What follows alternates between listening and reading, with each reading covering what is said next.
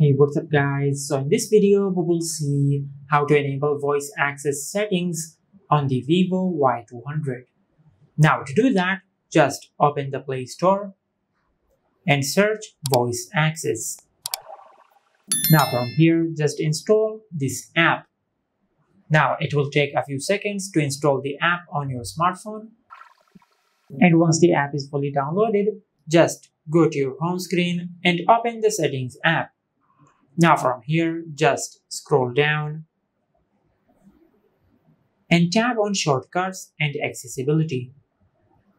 Now from here, just scroll down and tap on accessibility. Now from here, just scroll down and tap on voice access. Now from here, just enable voice access. Now from here, just tap on allow. Now from here, just scroll down and tap on agree.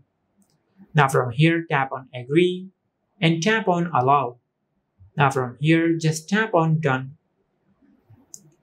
Now from here, just scroll down and tap on listen to commands. Now from here, tap on continue. Now from here, tap on while using the app and tap on continue. Now from here, tap on allow and tap on continue. Now just tap on finish. And once you have done that, just scroll down from the top of your smartphone to open the notifications shade. Now from here, just tap on voice access in the notifications. Now from here, just say your command. Open YouTube.